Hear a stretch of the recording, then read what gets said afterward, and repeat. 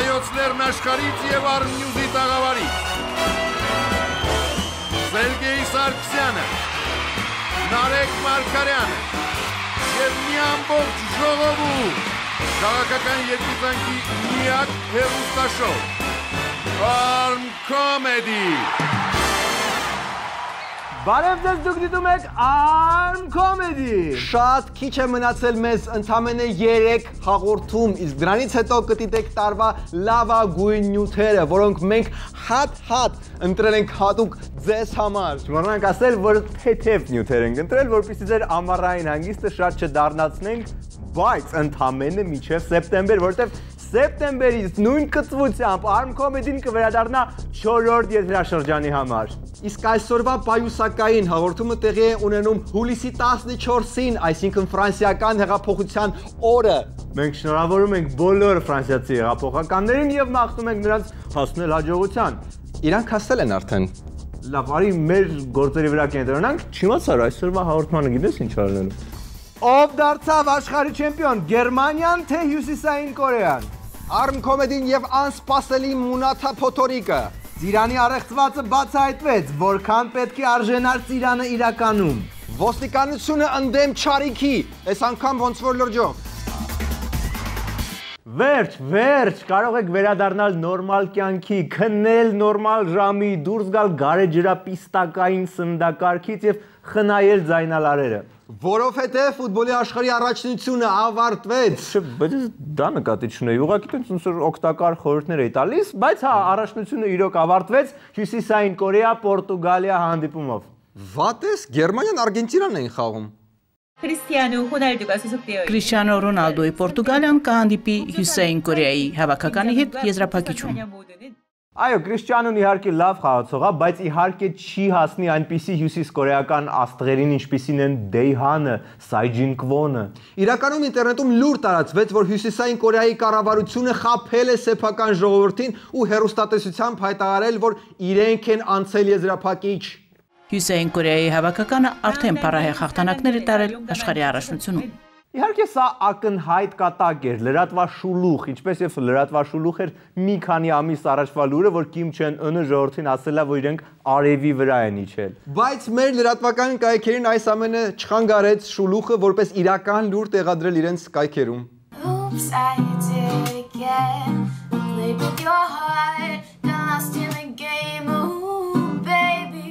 Դե հա, դե ինչի պետք է ստուգեին, որ ով հավես ունի ու ժամանակ ունի ստուգի լուրը, որը պետքա տեղադրվի լրատվական կայքում, կամ գոնե չեք ստուգում, մեգաբաժակ տվեք մարդկանց։ Իսկ աշխարհի առաջնությունը ավարտվեց Գերմանիայի ջախջախից չէր, հաղթանակով,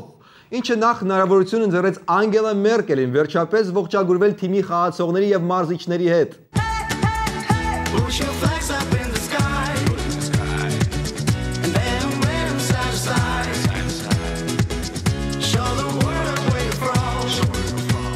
Եվ իհարկե Անգելա Մերկելը ունեցավ տարվա ամենաթույն սելֆին, ինքնաչխկը։ Այստեղ շատ կարևոր է շեշտել, որ Գերմանիայի հաղթանակը անհնար կլիներ առանց ՀՀԿ տատիկի միջամտության։ Իրոք, որոշիչ խաղից 1 օր առաջ տատին մաքուր գերմաներենով ոգևորեց տղաներին։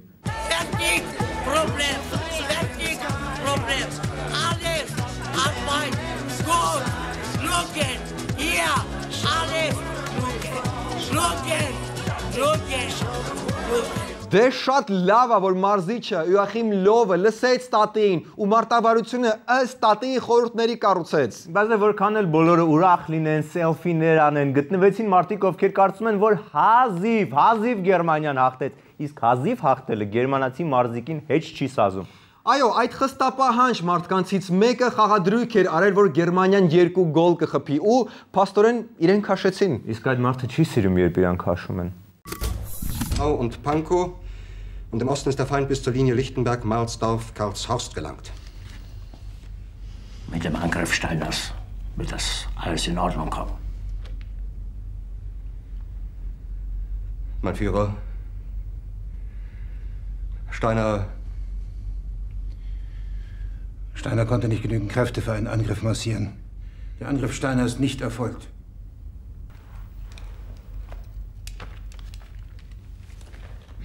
Es bleiben im Raum Keitel, Jodl Krebs und Burgdorf. Das war ein Befehl! Der Angriff Steiners war ein Befehl!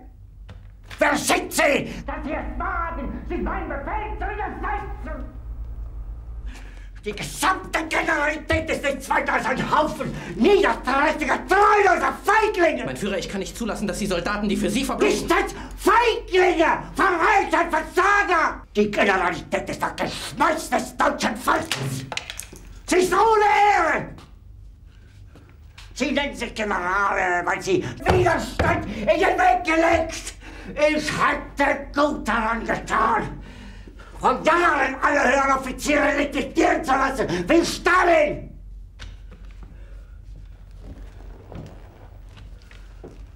Ich war nie auf einer Akademie. Und doch habe ich allein. Sie werden das saufen in ihrem eigenen Blut! Այո, կան մարդիկ, ում համար ձեռքումը ձված եղել սարքես մեկա դժգոհ կլինեն, մենք ամեն դեպքում շնորհավորում ենք գերմանացիներին։ Այո, իսկ Աջիկը խաղադրույք անելուց առաջ թող մտածեր։ Իդեպ բանկերի պահով այդքան էլ սխալ բաներ չէր ասում։ Ով ա տեսել 24%-ով։ Հա, այդ տոկոսների պահով Հիտլերը իրոք ճիշտ էր։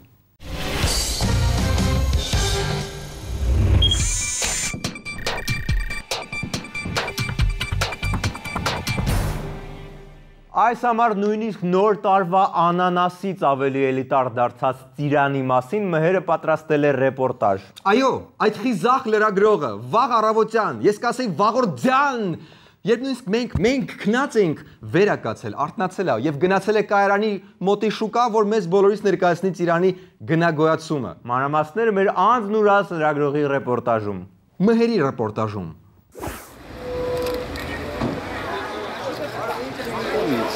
Մեր հետաքննական թիմը հենց հիմա, այսինքն առավոտյան ժամը 7-ի կողմերը գտնվում է Կայարանի կողքի շուկայում, որտեղ ասում են էժան ծիրան կա ու այստեղից գալիս գնում են էժան ծիրան, հետո վաճառում են ավելի թանկ, արդեն գիտեք ինչ գներով ու որտեղ։ Փորձենք պարզել արդյոք դա այդպես է թե ոչ։ Հույզուր չենք զարթնել այդքան շուտ։ Սակայն սկզբում ինձ չէր հաջողվում էժան ծիրան գտնել եւ ես բախվում էի միայն եռանիշ թվերի կամ անորոշության։ Ինչ արժի ծիրանը։ Չգիտեմ նոր ենք եկել։ Ապ ինչ է նշանակում, չգիտեմ նոր եմ եկել։ Այսինքն պետք է ճշտի բազարի գները բիրիքի։ Նոր կինոս։ Ծիրանը արժի 1300 դրամ։ 1003։ 1300 էժանա։ Սրա հատնա 1002 թե Կիլոն 1300։ Իսկ դու գիտես, որ սա գումում 4000 դրամ է։ Չեք ուզում դուք տենց անեք, գնաք գումում միանգամից 4000-ով ծախեք։ Չի Ազիզ ջան, մեր տունը մոտիկա, այստեղ ենք մենք առևտուր անում, մեզի պետք չի որ գնանք գում։ Դե բայց երրակի թանկ վաճառելու համար հաստատ արժի տնից հասնել գում։ Ինչևէ, կողմնորոշված վաճառողին կարծես թե համոզեցի գինը որոշել։ Փորձ համար 4, ինչ արժի ծիրանը։ Չգիտեմ, ախպերս նոր եմ եկել։ Հա, բայց ձերը չի։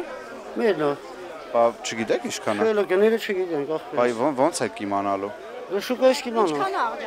Բայց դուք ինչքան կտայիք այս ծիրանին։ Չեմ կարող։ Օրինակ, եթե ձեր ծիրանը լիներ, ինչքանով կվաճառեիք։ Մեր ծիրանն է, մեր սեփականն է։ Բայ ինչ արժի։ Ասենք 300 դրամ։ Այո, 300 դրամ, 300։ Սակայն 10 րոպե անց, երբ վաճառողը ծանոթացավ շուկայի գներին, հենց հիմա վերցնում եմ ես 300-ով, ուզում եմ վերցնեմ։ Արդեն վաճառել ենք, ախպերս։ 1000 դրամ դառա։ 1000-ով տալ։ 10 րոպեում։ Այսինքն ծիրանի ոնց որ 9-ն է լավ, հա, քանի գնում թանկանում։ Ախպեր, կենասները քաղցրանում է։ Այո, կենասները շատ արագ քաղցրանում են եւ 300 դրամանոց ծիրանը դառնում է 800 դրամ։ Իսկ 800 դրամանոցը։ Իսկ ես ինչ արժի։ 1000։ Մի խոսքով ծիրանի գնագոյացման տրամաբանությունը մեկն է՝ տրամաբանություն, սակայն ոչ բոլոր դեպքերում է այդպես ու պարզվում է, որ էժան ծիրան իրոք գոյություն ունի։ 400 դրամ ախպերս։ 400 դրամ ծիրանը։ Էս իսկական, հա։ 400 դրամ։ 400 դրամ էս։ Մի սաղ ասում են ճիշտն ասած չկա, բայց մենք բերում ենք նորմալ գներով ծախում ենք։ Միան ծիրան ես գտել 400։ Ես էլ պատահական բան է էլի։ Ճիշտ է, այն իր որակով մի փոքր զիջում է 1300 դրամանոցին, բայց ծիրանը մնում է ծիրան ու 400 դրամը հաստատ գտած գին է։ Ստացվում է գալիս են 400-ով վերցնում են մի 20 կիլո, տանում են ուրիշտեղ 1000-ով ծախում են։ Նարավը կողքից կայնողը վեգալի դե ինձ ծախի չկա։ Բա դու ինչի՞դ ես չասան։ Բա դու ինչի՞դ ես չասան։ Ռազը ուզում շուտ տուն էտամ։ Ռազ։ Տուն եմ ուզում էտամ շուտ։ Երկար չեմ։ Փողի համար չի էլի, ոնց որ փողի համար չի։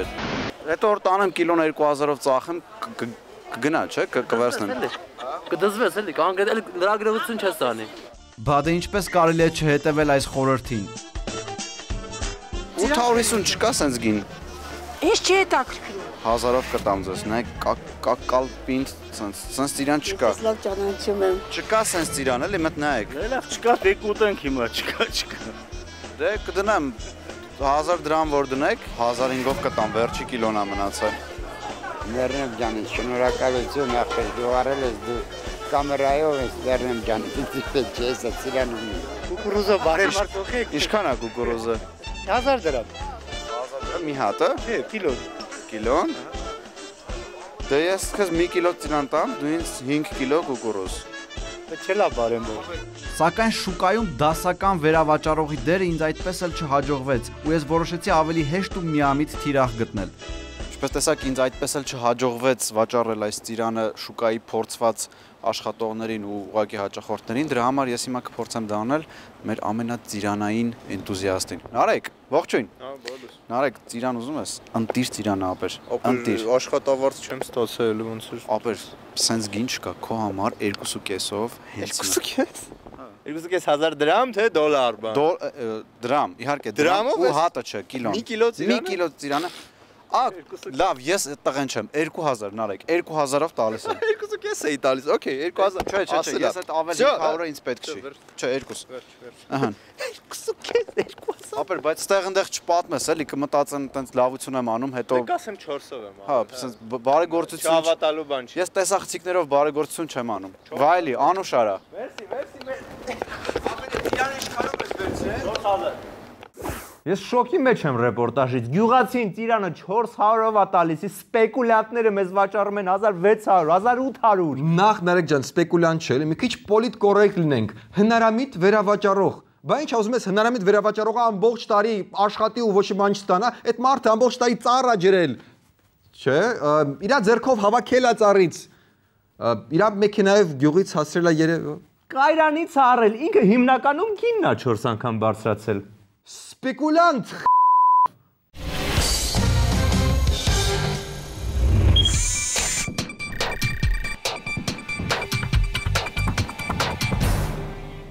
Քաղաքական լրահոս, ռեժիմը խուճապի մեջ է։ Լուրջ։ Չէ, բայց այդ մեկը երբեք չի հնանում։ Իսկ քաղաքական առումով շատ պասիվացել են ուժերը։ Մենակ վարչապետն է բզբզում։ Այո, մի քանի օր առաջ իմ ամենասիրած երկու վարչապետները Հովիկ Աբրամյանն ու Դմիտրի Մեդվեդևը մի հիանալի հանդիպում են ունեցել։ Ու ահագին հարցերում մենք կրեցինք։ Սկզբից Մեդվեդևը իր անձնական մեքենայով բերեց մեր վարչապետին հասցրեց հանդիպման վայր։ Հետո մեր վարչապետը ստիպեց Մեդվեդևին մեկ-մեկ ներկայանալ մեր նախարարներին։ Ու էլ չեմ ասում, որ այդ ամեն ինչը հավեսով թարգմանվում էր հայերեն։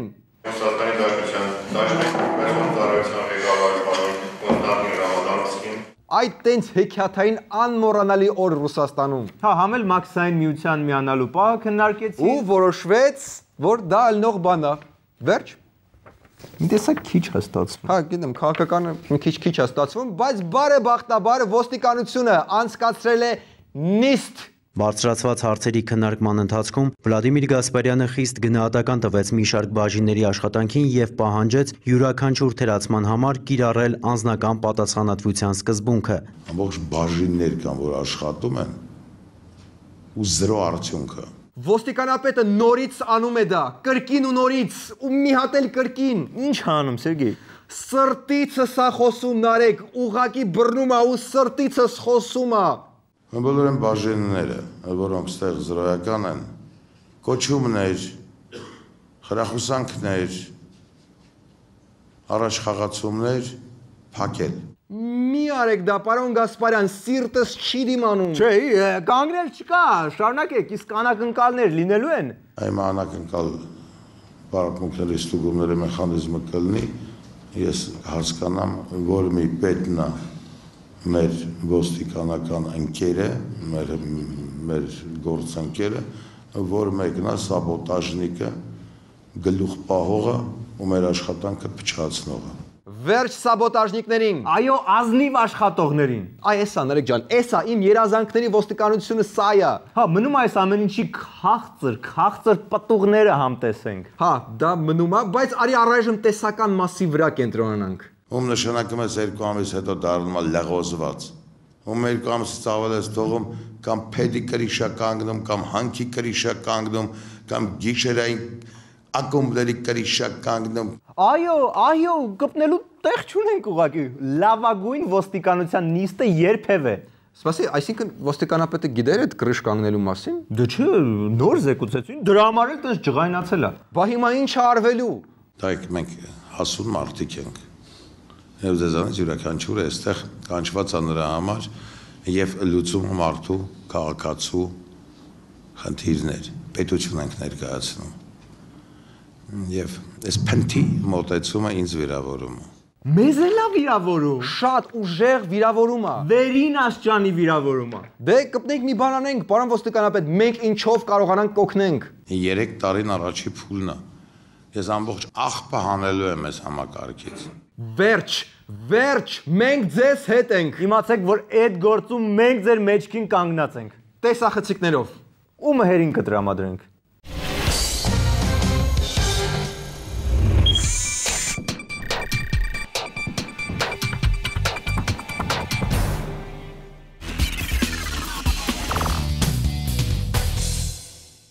Այսօր մենք ունենք շատ մունաթառատոր։ Մունաթները այնքան շատ են, որ մենք արդեն սկսում ենք մտածել մեր տվյալները մեկ-մեկ ստուգելու մասին։ Չէ, տենց մի ասա, տենց կմտածեն, որ չենք ստուգում տվյալները։ Մունաթները այնքան շատ են, որ սկսում ենք մտածել, որ ժողովրդի մոտ կա մեգա բաժակների սուր պահանջարկ։ Շատ լավ շուրջ տվեցիր։ Ողջույն, հարգելի Նարեկ եւ Սերգեյ։ Ստոպ, եկեք հենց այստեղ մի փոքր նկատառում։ Ախր այդ հեռախոսը։ Լավ, էլի, սպասի թող վերջացնի։ Լավ։ ArmComedy 236 թողարկման մեջ կա սխալ։ Իսպանիայի ներկայիս խաղաղորը ոչ թե Խուան Կարլոսը, այլ նրա որդի Ֆելիպե դե Բորբոն։ Դե լավ հիմա, հարգելի YouTube դիտող, հերու տղա մի բան են էլի։ Հա, նշի որ ինչ-որ բան դա կարա խառնի իրար։ Այսպիսով ձեր թողարկումը սպառնում է Իսպանիայի անվտանգությունը, ինչպես նաև ակնկալում է մարդու իրավունքների ոտնահարում։ Հա, տենց պահ կա, դե լավ ինչ-որ ձև կա այս հարցը հարթելու։ Նենց անենք թագավորենք չնեղվեն, էլի։ Անի դեռ այս լուրը չի հասել թագավորների ես արդարացիորեն պահանջում եմ մեգա բաժակը։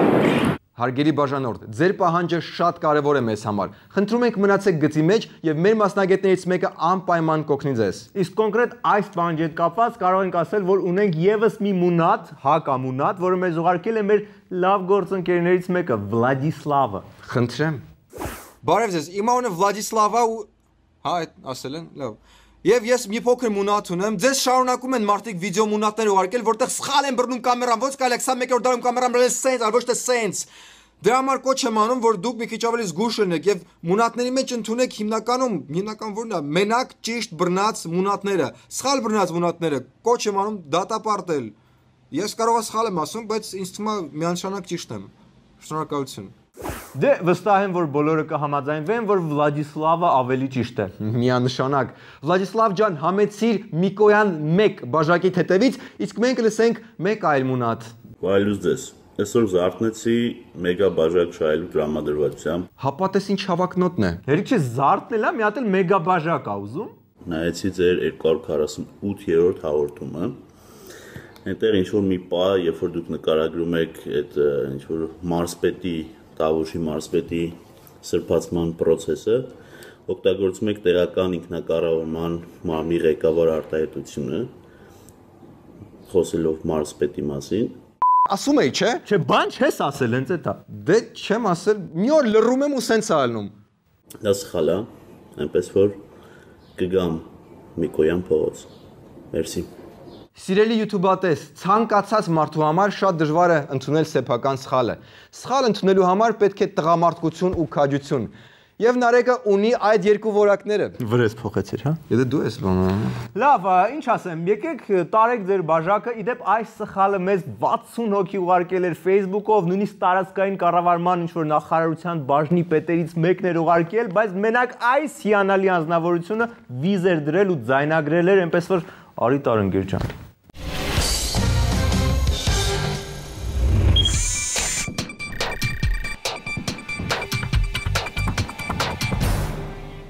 Իսկ ArmComedy-ն այսօր այսքանն էր։ Վերջում եկեք դիտենք վիդեոբոց։ Նախարարության թեժգիծ ծառայության մասին։ Ահա, բայց չեմ օգտվել։ Իսկ եթե պետք լինի, կօգտվեք։ Ահա, դեպի լավն է գնում ամեն ինչը, բայց մի քիչ թույլ լավ, ոչինչ, լավ կստացվի։ Լավ կստացվի։ Oh, that shark, babe, has such teeth, dear. And it shows them a pearly white. Just a jackknife, where's all of my kid, the baby? And he keeps them out of sight.